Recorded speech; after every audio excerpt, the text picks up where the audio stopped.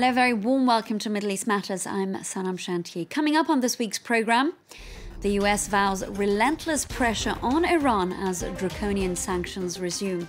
But it's the ordinary Iranian that's paying the price. Officials in Iraq launch an investigation to determine what's killing thousands of fish in the Euphrates River. Also coming up, music with a message. Syrian-American rapper Haydar joins us from New York. All those stories coming up, but first to a new round of sanctions unleashed on Iran by the United States, which were previously lifted under the nuclear deal. This despite Tehran's full compliance with that historic accord in 2015. Now, the latest punitive measures target core parts of the economy, including oil and banking sectors. They also deprive Iranians of access to basic humanitarian goods. Those living inside the country are already feeling the pinch. Here's Yana Lee.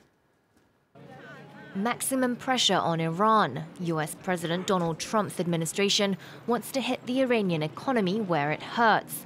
A new wave of sanctions targets the oil, banking and shipping industries. But also in the firing line are ordinary Iranians. I don't need the news to tell me that sanctions have started. I can feel it in my bones. I've come to shop at the market. And you can tell by the price of goods that are different compared to before. Right now we're in a whirlpool and we're going round and round in circles. I just hope we won't drown. For some, Trump isn't solely to blame for Iran's isolation, pointing their finger at Iranian authorities too. These sanctions don't have any effect on us. Every disaster we have comes from members of our government. 1,000 Trumps couldn't do anything to us. Local businesses and Iranians are behind the rising price of the dollar, not Trump. The value of the rial has dropped more than 70% against the dollar this year, with soaring inflation mounting pressure on households. Meanwhile, renewed sanctions have scared off foreign investors, with a wave of companies suspending business operations across Iran. Some foreign executives say they no longer understand what the US wants. This time, we feel that we've done everything right. We've involved ourselves in the international community. We've done the steps that have been asked of us, and we've said the right things.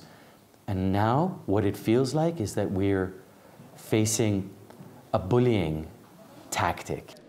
Washington hopes to cripple Iran's economy and force the government to change its regional policies.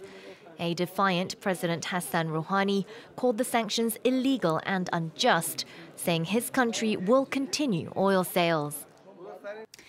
Over to Iraq, where thousands of dead carp were found floating in the Euphrates River, which is in the Babil province south of the capital. Authorities have launched an investigation while warning the public against buying fish. Here's Kathy Clifford with that report. Floating at the river's surface, a scaly mass of thousands of dead carp. In Iraq's Babil province, the Euphrates has become a watery graveyard, leaving local fishermen to empty their farms and count their losses.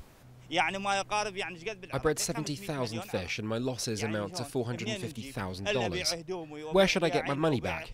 Should I sell my clothes, my children? It started by the power station and spread. We don't know what the problem is, but we're asking the government for compensation. In this town, some 80 kilometers south of Baghdad, 90% of the carp are dead. The losses are already ringing up at hundreds of thousands of dollars across the province, where the majority of residents live off fish farming. The Ministry of Agriculture and the local government in Babil mobilized their teams to stop this phenomenon and to control it. But frankly, so far it was all in vain, because the disease is unknown and cannot be controlled. Several tests have been carried out, with no concrete results at this stage. The tests have not proven that the water is poisoned or whether it was done by someone intentionally. We deal with scientific and laboratory facts, and it hasn't been proven yet that this was done by a person. For now, no one has fallen ill, but authorities aren't ruling out the risk of contamination for humans. This summer, 100,000 people were hospitalized in the southern region of Basra following an unprecedented water pollution crisis. Now, she's a musician with a message. Syrian-American artist Mona Haydar raps about Islam, her decision to wear the hijab, and racism in the US, among a host of other polarising issues. And while some have praised her efforts, others have attacked her, calling her even a mouthpiece for the Islamic State group. Mona joins us from New York City today. Thank you so much for speaking to us here on Middle East Matters. Now, being Arab is a huge part of your identity, despite the fact that you actually grew up in the US. Yeah, absolutely. You know, I'm the daughter of immigrants, very proud to be Syrian-American, very proud of my roots, very connected to my people. And, you know, like growing up, one of the first songs that ever meant something to me was Kulthum's Al-Qalb Ya'shaq Kulla Jameel. So like, you know, I grew up in the culture. It's a part of my DNA, you know, it is my DNA, it's in my blood. So how would you say that the conflict in Syria has impacted your life? Because you are, of course, in the US. Yeah, you know, I feel like I have a lot of privilege, and I have to use that privilege to shed light on the crisis. And so, you know, like one of the ways it's affected my life is a very privileged way that I haven't been able to take my family, my 2 children who are half Syrian, to Syria because of the crisis. And you know, I would love to take my husband someday, and we've been together 5+ years, and you know, it's just such a tragedy that this crisis has been going on this long.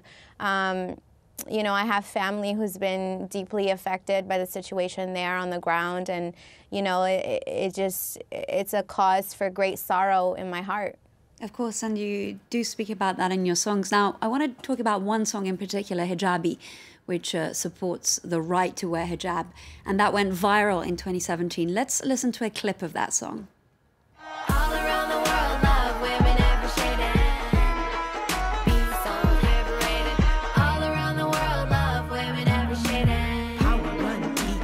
So even if you hate it, I still rap my hijab, rap my hijab, rap my hijab, rap my hijab. Keep swagging my hijab, swagging my hijab, swagging my hijab, swagging my hijab. I still rap my hijab, rap my hijab, rap my hijab, rap my hijab. Keep swagging my hijab, swagging my hijab, swagging my hijab, swagging.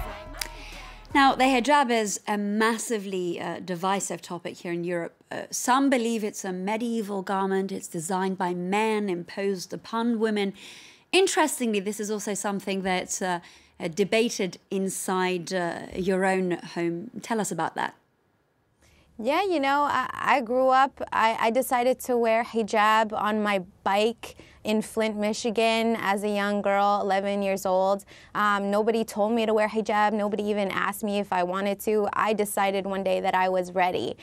Something inside of me called me to that. And, you know, like being a woman who's married, I'm married to a man, and in our relationship, you know, he's a beautiful white American man, and you know, there are moments, especially after tragedies, where he would feel safer if I didn't wear hijab. You know, that hijab makes me a mark for people who have hatred in their hearts, people who are bigots, people who would perform violence upon a woman's body simply because of what she chooses to wear.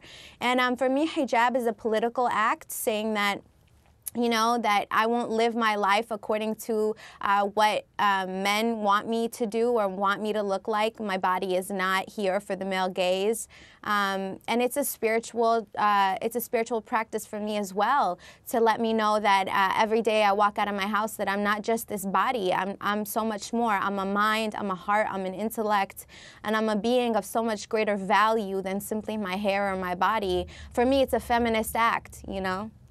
Looking beyond the hijab, which you've just been talking about, you've previously taken part in various initiatives to teach people about Islam, because, of course, there are many misconceptions about this religion. Tell us about Ask a Muslim briefly. Yeah, so, you know, it was a very difficult time, actually. It was right after the Paris attacks and the San Bernardino shootings here in the States. And, you know, my husband and I were just faced with great sorrow in our hearts. And he, especially for the first time, being a new Muslim, felt like he had to do something. He had to say something to replace some of that terror and trauma with love, if we possibly could. And so he went out and had this idea to go out on the streets with coffee and donuts and flowers and just share in dialogue with people in conversation. And what we found, that it was deeply transformative, that people were very open and receptive to having dialogue. People who maybe even had slight feelings of Islamophobia or racism, they were willing to come up and talk to us and to work through that with genuine curiosity. So in all, it was a very successful project. Now, I want to end with your EP that was released on November the 1st and the message that it carries. Yeah, you know, the EP Barbarican is out now, and it's just a celebration, and a celebration of wholeness, of all people of color saying that we are beautiful, we are valuable just the way we are. We're Barbaricans. Mona Haydar, thank you so much for joining us on this week's show. We're going to leave our viewers with a clip of your song, Barbarian. Thank you for watching.